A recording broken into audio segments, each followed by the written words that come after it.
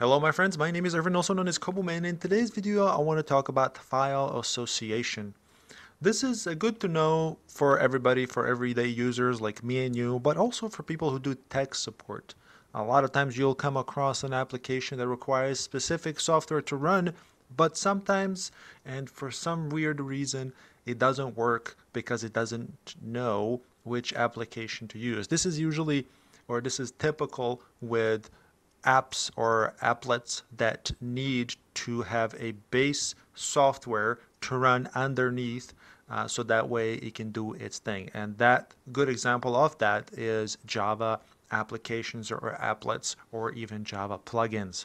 So of course we know what the basic file association is. If we look at this video file, we can see that it opens up using a Windows player. So if we right click it and go to properties, we can see that it opens with movies and TV, which is part of Windows, so it's a Windows video player. But if you want to open this .mp4 file with something else, we can simply do this. Click change and, for example, select the VLC media player.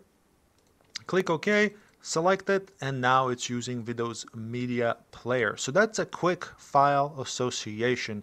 And you know, this is pretty easy. Anybody can do this, and it's really quick and really simple.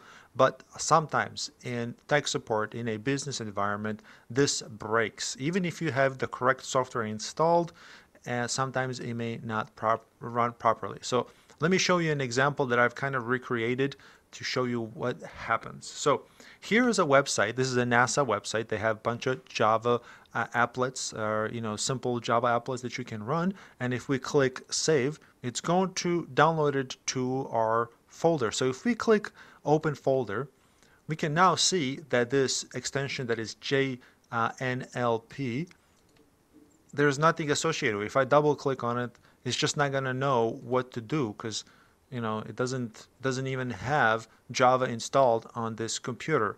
However, sometimes even if you do have Java installed on your computer, this file association will break. In our case, there is no Java installed on this computer.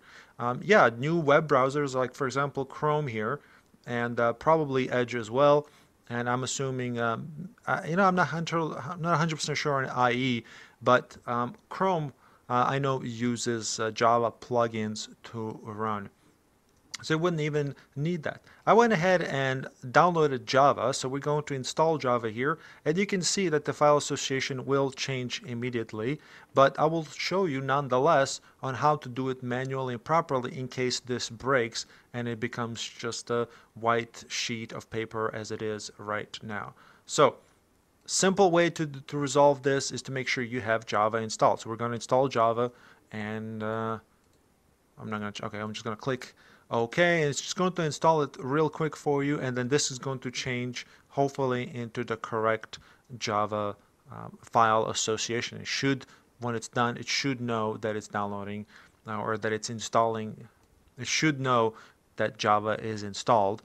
This is typically what happens whenever you install a program. It runs the file association at the end. It changes these settings right away, and it should work. But again, sometimes it breaks, and then you have to do it manually, and there is a different way of going about it instead of a quick way. So, all right, let's see what happens. I'm going to click close, and we can see that nothing happened. So let me go ahead and refresh this to see. Nothing happens. So if I double click it, it actually knows, but it didn't tell us that. So what it does now, it's actually downloading this, it downloaded that little applet from the NASA website, and this is exactly what happens whenever you need that file association. Or otherwise you'll never get to this point where it's going to run that applet. So now if we click run, it's going to start our little application. Can't find the name of Intel ICD Open. Okay, so it's not working for me because it doesn't have the OpenGL driver. Anyways, so here's what happens. It actually started using OpenGL on Java without OpenGL, and it's working, so that's good. Now we have this little globe, and now we have file association that is working. So let's go ahead and close this real quick and go through Windows and tell it what it needs to use in order to run properly. So the way we're going to do this is going to right click on this little Windows icon. We're going to select apps and features up here, and then we're going to select default apps here, very important, and then we're going to scroll down and we're going to select where it says choose default apps by file type. So this may take a little bit to pull up because it's literally pulling up all the file types in the entire system. So what you're going to see here in a moment here is bunch of, on the left hand side, dot extensions. So it's going to, for example, have all of these .3GP and everything else. So what we're looking for is an extension that is called, let's see here, .jnlp. I wanted to make sure you guys see that. So it's .jnlp. You can also see it right here. It says JNLP. So we're going to look for that. We're going to scroll down. JNLP. All right, JNLP, where is it? Where is it? There it is. So it already knows to use Java Web Launcher. So to show you where that is actually, in case it's not detected, Java Web Launcher. It's also known as Java Web Start. So if we go in root of C and then we look for program files x86, Java, JRE, and then bin, and then we're going to look for Java Web Start, which should be Java WS. I probably passed it. Java WS, Java WS. Java CPL, that's the Java control panel, which we will pull up as well because I wanted to show you the, there it is, Java WS, because I wanted to show you the actual applet that downloaded to your computer. So Java WS, and that's the extension that it needs. So in this case, let's see here, file association for that is correct. So it's Java Web Launcher, which is also known as Java Web Start here. You see it says Web Start Launcher. That's the same thing. So since we are here, I'm going to open up a Java control panel, which by the way is also the same thing as if you were to go to control panel of the Windows. So if we just type in control panel and open it up, yeah, where is it? Java, there it is. Java 32-bit is the same thing as Java control panel, which is Java CPL. So here we are, and in this here, I'm going to show you what exactly downloaded to the Java applet. And this is always going to be on the first tab. You don't have to go anywhere else, but you do have to click here where it says temporary internet files, click view. And we can see now that it downloaded that Java applet right here, which is Whirlwind KML, and it's by NASA. And you can see that it type is application. So you will see this a lot when you do web support. And again, if you're having issues with this, you can literally just delete it right here, just be clicking the X, and we're going to reinitiate it again, because this applet, all it does here, it just calls for downloading off that from NASA website. See, it downloaded it again. And it's giving me the stupid error again, but that's not related to that. It's still going to run.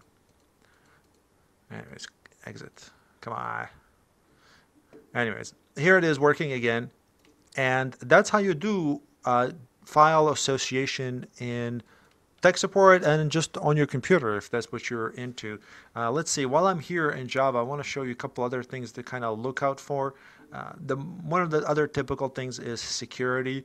Some websites will never get to that point where you get that applet to come up.